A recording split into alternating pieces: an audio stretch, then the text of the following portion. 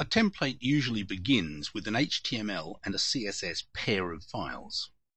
We're going to split our CSS into two files for now. A CSS to specify the layout of the page. This specifies the shape of the page, the parts of the page, and where the parts go. And it also specifies the overall styles for the parts. And we'll have a second CSS to specify font and rendering styles of other components. That is what text, headings, links, and tables, and so on, will look like.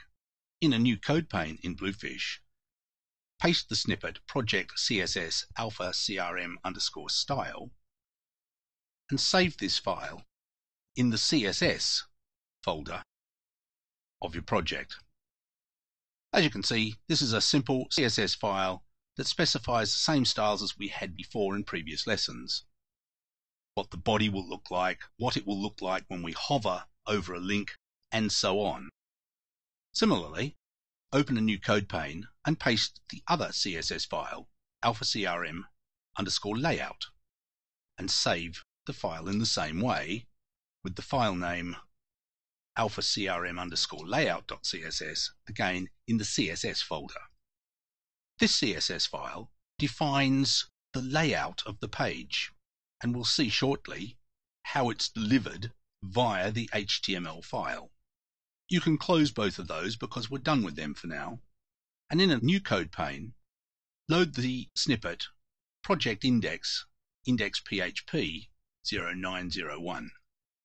And this is a entirely new index.php file, and we're going to build it up from scratch. It's going to seem fairly familiar because we're only going to build it from pieces we've already used before. But for now, save this in the root directory in htdocs as index.php and overwrite the file. In this form, it does nothing at all, but it simply shows you that there is a PHP component at the top to process any PHP code before we do any rendering. That's so we can use the header construct if we need to. Then there's the usual HTML headers and an HTML body, and terminated, of course, with the HTML close tag. Once again, we have simply some comments, some HTML comments, and a PHP comment in the body of the page.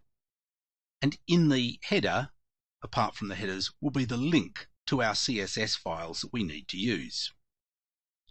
In place of the comment in the PHP section at the top, delete that and paste the next snippet, documentation connection trap, and the connection script. And that's completely familiar as before. We simply have our connection script and we have a connection trap, and that's just pasted in above the HTML headers section, and we can save that.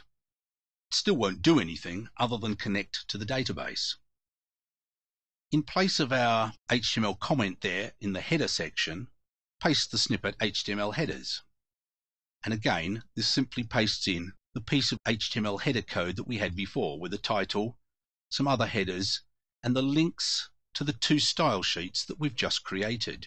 In the body of this index page, paste the HTML layout. This uses the styles that we created in the layout page to set out 4 pieces of page. Inside an outer wrapper, we have a header. Underneath that, we have an inner wrapper, and below that, a footer. So 3 pieces of page, or 3 sections to the page, 3 divs to the page, but the inner wrapper is comprised of a menu column on the left-hand side and a content column to the right. So we have 4 pieces of page, or 4 divs, a header, 2 side-by-side, menu column and a content column, and a footer. Let's save that and see now what our page is going to look like when we open up the home page in our browser. And all this does is render exactly what we've done in the code, a header and a footer, and 2 pieces of page, 2 divs side by side in the main page. Of course, we've lost all our menus and so on, so let's set about placing them in our new template structure.